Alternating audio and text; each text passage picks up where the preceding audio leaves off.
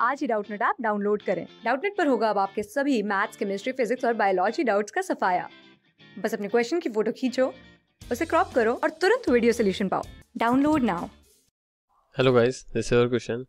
In a 13 system of units, 1 unit of time is 5 seconds, 1 unit of mass is 20 kg and 1 unit of length is 10 meter. In this system, 1 unit of power will correspond to. Okay. Fine. As we know, according to question, m dash equals to 20 m. Okay. And L dash equals to 10L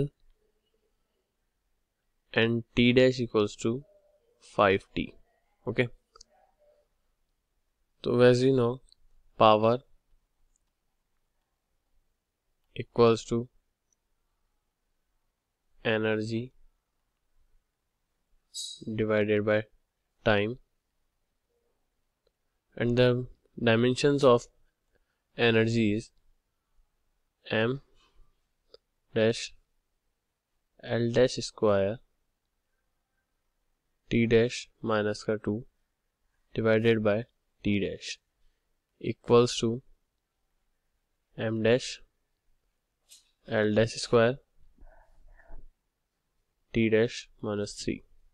Okay, as we put the values of m dash, L dash and T dash, we know 20 m in multiply by 10L whole square multiply by 5T minus 3 equals to 16 m L square T minus 3, and this one is equals to watt. The SI unit of power means, according to this question, the A option is correct. Okay guys, thank you.